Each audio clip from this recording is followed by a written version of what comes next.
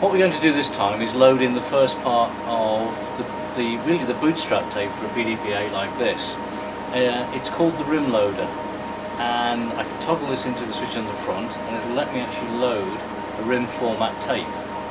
Now that's actually going to let me load another format after that as well, but it'll speed up the actual process of getting programs into the 8.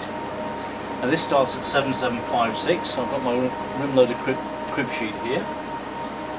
So on the switches, 7756, load address, and again the program counter is showing me 7756.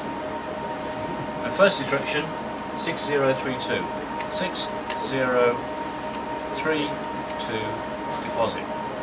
Again the memory buffer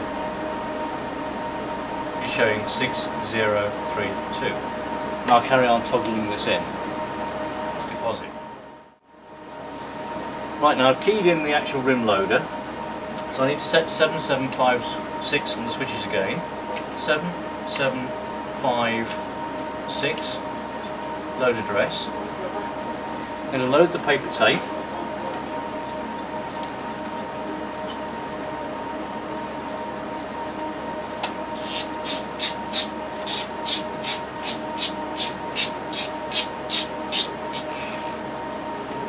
So that's the paper tape loaded in the reader. Set my start address. The tape's ready, waiting to go. And I can press start. And then start the reader.